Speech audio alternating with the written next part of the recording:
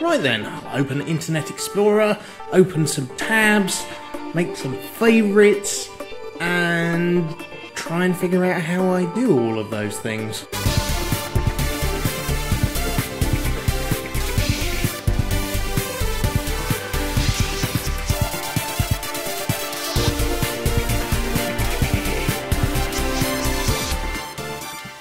Hi, I'm Mike Halsey, the author of Windows 8 Out of the Box from O'Reilly, and in this video I'm going to show you how to use the new Internet Explorer web browser in Windows 8.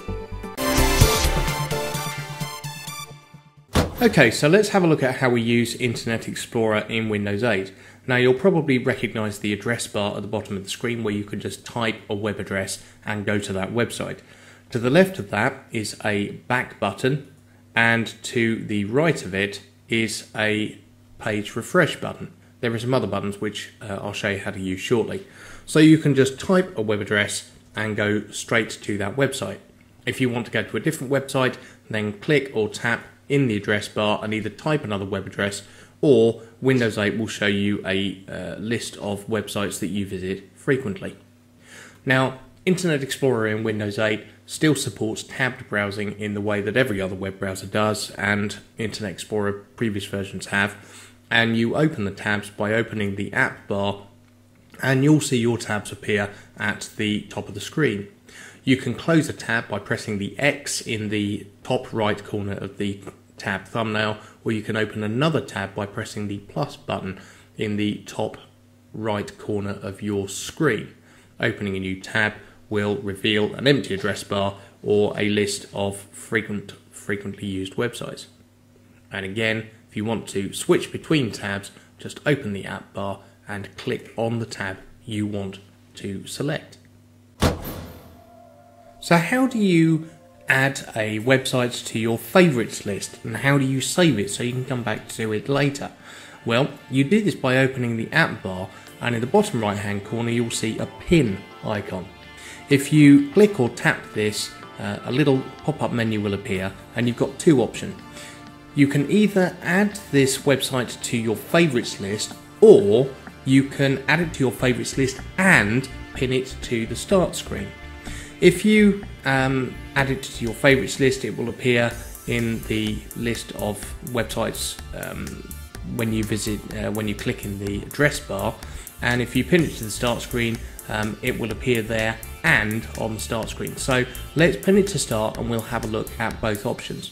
So we pinned it to start, and it's going to ask us what we want to call it, so we'll leave it at that name, but we can change that name and edit it if we want, so we'll pin that.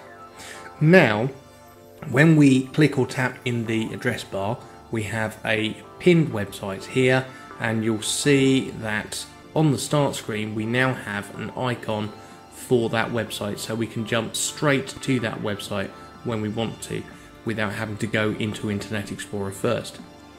If we want to save a website as a favourite, say YouTube for instance, we can press the pin button and add to favourites and click that, and the next time we click in the address bar we now have our pinned websites and we have our favourite website. When you save a website as a favourite, it will also save it as a favourite in the desktop version of Internet Explorer, and more on that in a minute.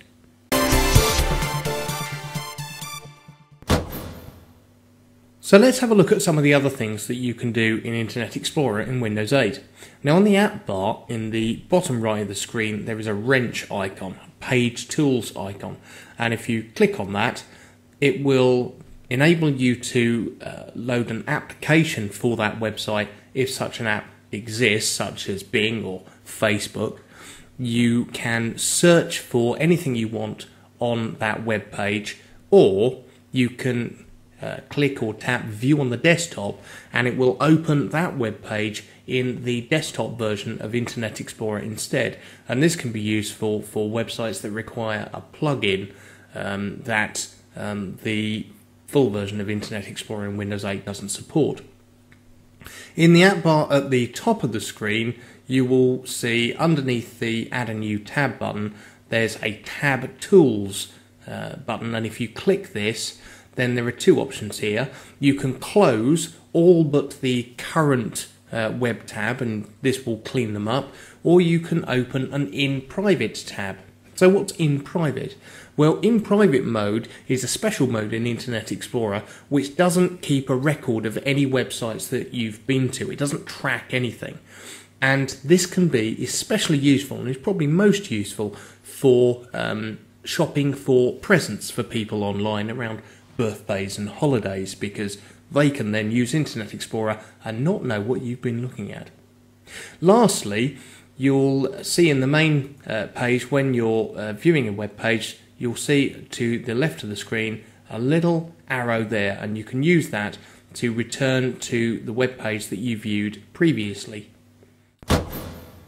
You can find much more information, including how to keep yourself and your family safe online, in my book, Windows 8 Out of the Box from O'Reilly. I hope you found this video useful, and for now, from me, Mike Halsey, at The Long Climb, and with music from Kevin Levy, thank you for watching.